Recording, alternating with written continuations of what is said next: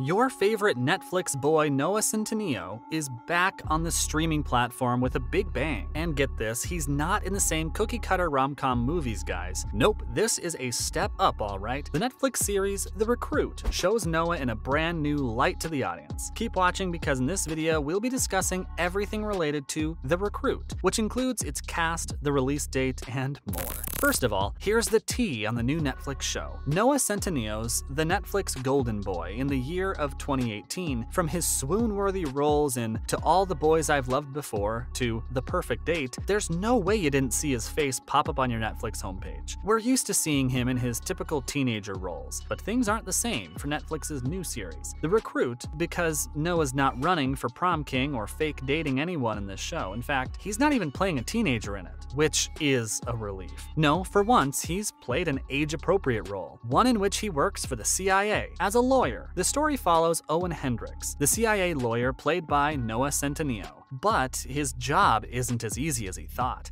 Hendricks' first week gets off to a rocky start for sure. And it's not because of new job jitters when the CIA receives a letter from a former asset, Max Maltese, who has plans of threatening to divulge the agency's secrets unless she's forgiven of a severe crime. Owen Hendricks is assigned the case. But what he doesn't realize is that by taking the case, he's stumbling headfirst into the dangerous and morally gray world of espionage. Owen's professional skills and personal relationships are put to the test as he's made to travel the world to untangle the truth, and to try to stay alive throughout. It's a spy series, with all 8 episodes premiering on December 16th, 2022. We can guarantee that when The Recruit is released on Netflix, we'll be ready with a bucket of popcorn on our sides. Coming up, who's part of the cast? Noah Centineo is playing the main man of the show, Owen Hendricks, the CIA lawyer who's having one hell of a work week, which makes us think Mondays might just be the real villain in the story. Then comes Artie Mann, starring as Violet, Owen's ambitious CIA colleague.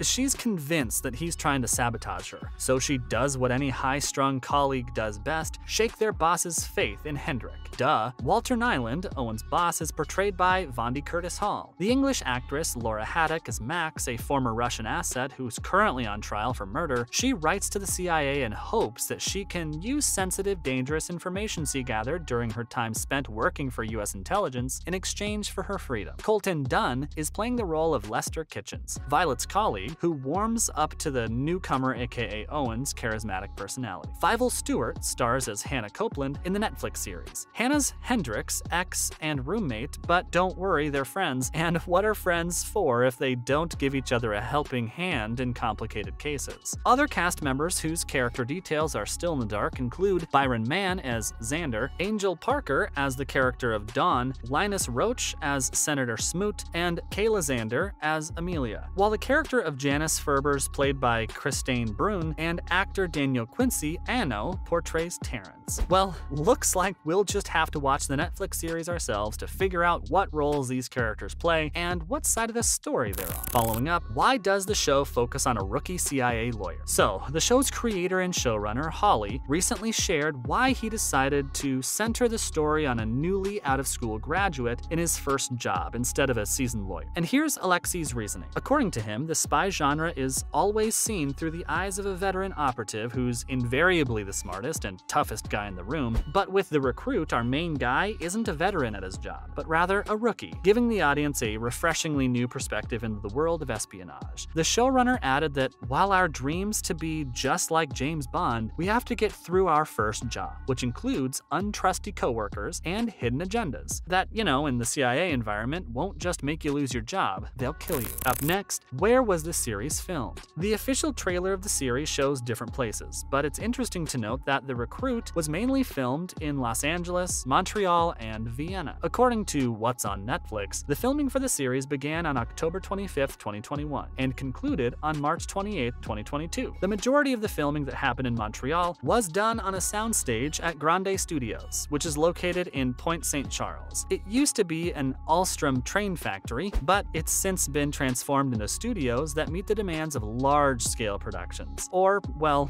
that's what their official website says anyway. And get this, the studio's also super spacious. According to its official website, the studio covers nearly 200,000 square feet, and the facility also features 6 50-foot-high studios. But wait, there's more. There are 6 floors of production offices, as well as comfortable lounges, fully equipped kitchens, dining rooms, costume, makeup areas, set storage, and finally, a complete indoor base camp. Like, hello, people can literally live in these buildings. They took the term work from home to a whole new level, it seems. Moving on, let's take a look at the show's trailer. Let's be honest, if you've seen the trailer for The Recruit, then you know the show's bound to be good. But if you still haven't seen it yet, know this. The trailer's a strong 8 out of 10. And no, we're not being biased, because this trailer just hit different. And by hit different, we obviously mean that it checked all the boxes that a great trailer's supposed to. For starters, hello, the score of the trailer is composed by Jordan Gagne, which used staccato strings like panic blinks of terror. Genius, creating a sense of impending doom and tension throughout the trailer. But one thing that caught us by pleasant surprise was the humorous dialogue they added into the show. Usually shows of this genre like to keep the main lead as morally black and white and,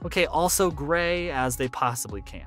Oh, and the personality? Bland. And the guy's just not funny. He hasn't got time to be making one-liner jokes unless he's getting paid for it. Now that's a different story. The point is, Noah Centineo's depiction of Owen Hendricks, on the other hand, is one that's officially impressed us. The guy's cool and collected, and not to mention the literal epitome of suaveness. A good example of this is his response when questioned, "You do know bullets go through metal, right?" Like, we might have just found ourselves a new fictional Netflix show character to obsess over, and he's played by Netflix's golden boy, or man, Noah Centineo. Now that's what we call a win-win situation, people. To be honest, we've rewatched the show's trailer a bunch of times already. It's just that good. What's more, here's details related to the show's creator and director. The Recruit is created by Alexi Hawley, who's known for creating shows such as the police drama The Rookie and State of Affairs. Other notable shows he's got under his belt are Castle and The Following. Hawley's not just the show's creator,